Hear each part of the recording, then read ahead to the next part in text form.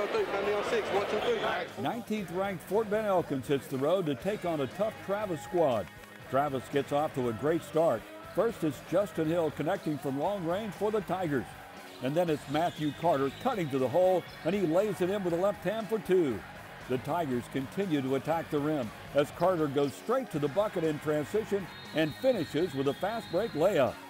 Elkins looking to answer at the other end. Donovan Williams lets it fly from well beyond the arc, and he nails it for 3.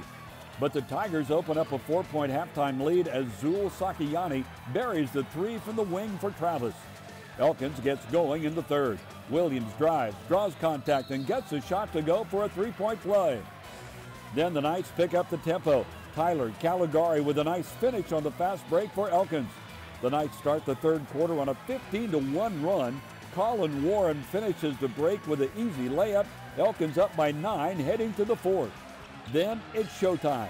First it's Warren feeding Williams underneath, and then finally it's Warren putting the exclamation point with a one-hand jam, and Elkins stays perfect in league play with a 73-63 win over Travis.